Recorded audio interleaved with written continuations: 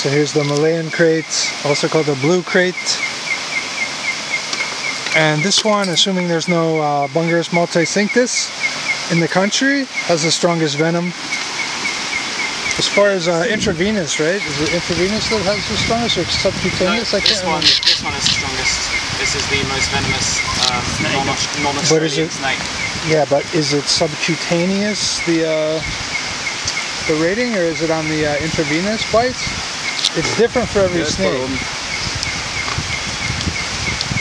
I'm not really an expert. You're an expert. I'm not an expert of Where did we find this one? Toxicity. Oh, this crate? Yeah. Well, we were just walking up the stream, talking about crates, and I saw it off to the side. It's like I conjured it there. No, but it was just chilling, and it got knotted up in some roots. But you know, we caught these before. We know what we're doing. And there's a.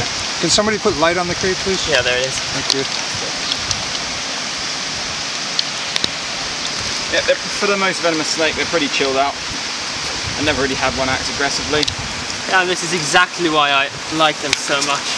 I've only seen them bite the tongs once. Yeah, the tongs when you. Yeah. I think if you were to push down on the back of their neck. Yeah, that's what I was going for the neck hold. I was going to grab it, yeah. And that's when it bit.